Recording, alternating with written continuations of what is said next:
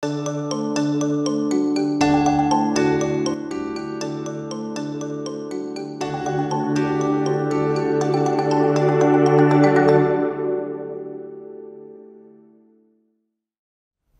Jefferson once said, when discussing the young country he had helped to create, the qualifications for self-government in society are not innate.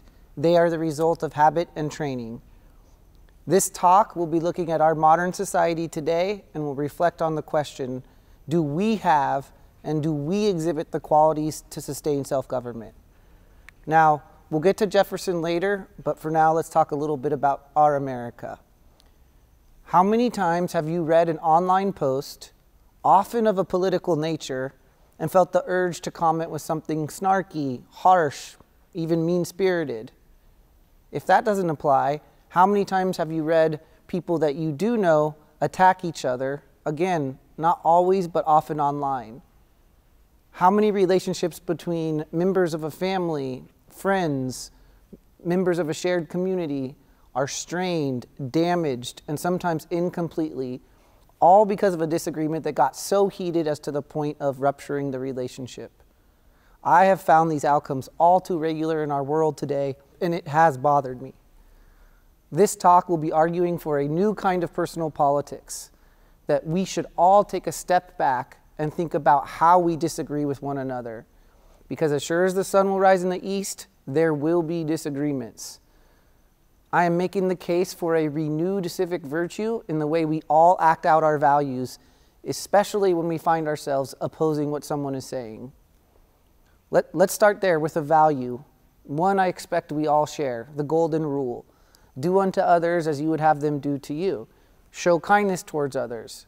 The belief in compassion and the belief in the dignity of all humans. Political beliefs stem from values as well. As a history teacher, one of my primary responsibilities is to help kids understand that very fact. It is imperative all of us think long and hard about the candidates and the policies we vote for. It is our job to think about the causes that move us, and it is our job to make the world a better place.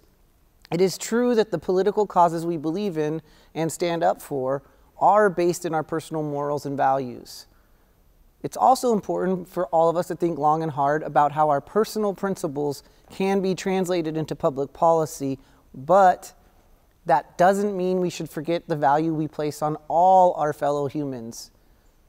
The dignity of a fellow human should not be diminished in any way just because you find yourself disagreeing with someone. Politics and public policy are very important, but personal relationships matter more. Let me give you a few concrete examples from my own life. Back when I was in middle and high school, one of my best friends was named Ismael.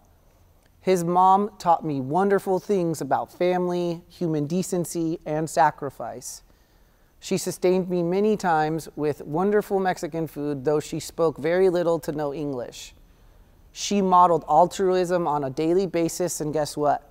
I didn't know her politics back then, nor do I know them now. It really doesn't matter. Can you imagine if I was only willing to learn from her if we agreed on every single thing? How much would I personally have lost if I judged her for not speaking English as fluently as I do, or agreeing with me on every certain political issue? How much community and family would I have been turning my back on? It's also true that I've been blessed to have many wonderful teachers. One of my favorite ones was Mr. O'Hagan. Mr. O'Hagan, back when I had him in middle school, grew in me a love for our country's history. This man instilled in me a deep appreciation for the Civil War era and all that was at stake during that period in our nation's past. He started me on the path that finds me hanging with high schoolers, talking about history. Really a very lucky man. I will always be grateful to this man, and nothing will change that. I didn't care about his personal political leanings or the political party he belonged to. He showed me his character. He inspired me in many ways, and I am blessed to have had the opportunity to be his pupil. I have found myself sometimes even disagreeing on political issues with some in my own family. Some of those people with whom I disagree have taught me some of life's most important lessons. I'll tell you one thing for sure: a strong work ethic does not only exist in one of our political tribes. some of the people who have poured into me, some of the people who have taught me what real hard work is, we don't always agree. I would be doing myself a disservice if I criticized those individuals, if I hardened my heart to their honest conclusions, and I would be making my world a smaller and colder place. One other thing I've spent a good amount of time thinking about in the past few years or more, you know those people, as we all do, who attack others online because of a disagreement? Do those people really believe in the causes they espouse? Does attacking an individual and potentially severing a relationship aid the cause they believe in? A quick hypothetical here. Let's say you deeply believe in charter schools and the charter school movement, and someone online is attacking charter schools as a waste of money and pointless. Would attacking that person and lobbing rhetorical grenades at them change their mind about charter schools? Would attacking them personally, especially in a public forum, bring honor and support to the charter school movement? Or would it push that particular person further from supporting charter schools? Would that person go on to become an even bigger anti-charter school activist? Would you be doing the very cause you believe in a disservice? This is not meant to sound as a judgment of those who do engage in social media politics, because political discussions should not be avoided, but it seems to me that by attacking someone so sharply, you are harming the causes you believe in, and you are also harming the unknown fruits that personal relationships could potentially bear. The main idea here is not to shrink from the robust expectations of civic life. You do need to vote. You do need to advocate for the causes you believe in.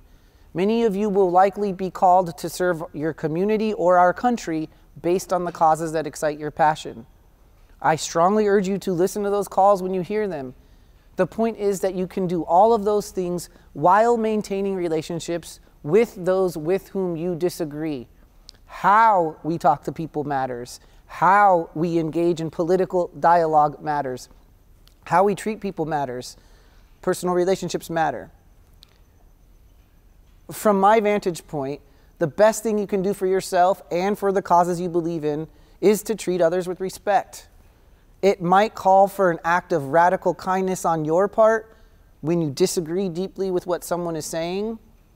Think for an extra second before lashing out online or in person. If someone is already heated, maybe you can help lower the temperature. While engaging in political discussions, we can and we should also think about how to best preserve and protect our personal relationships.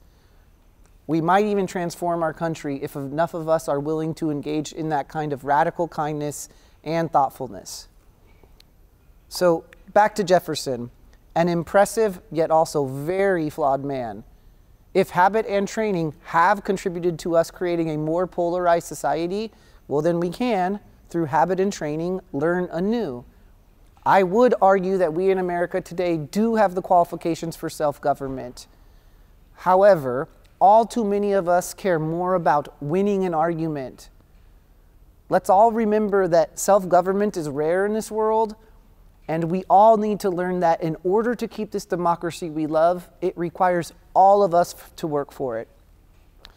So a challenge, as cliched as that is for a TED Talk, practice radical kindness. Remember our shared humanity, and remember that it is an honor to live in a free country where we can disagree. We all have a role to play in our country and our communities, and though this work isn't easy, and we will fall short sometimes, this is the work of a life honestly and intentionally lived. Radical kindness might just be part of the solution to overcome the extreme divisions in our culture today. Ralph Waldo Emerson, the transcendentalist poet, author, thinker, citizen, no stranger to deeply held beliefs. You cannot do kindness too soon, for you never know how soon it will be too late. We all have work to do. Thank you very much.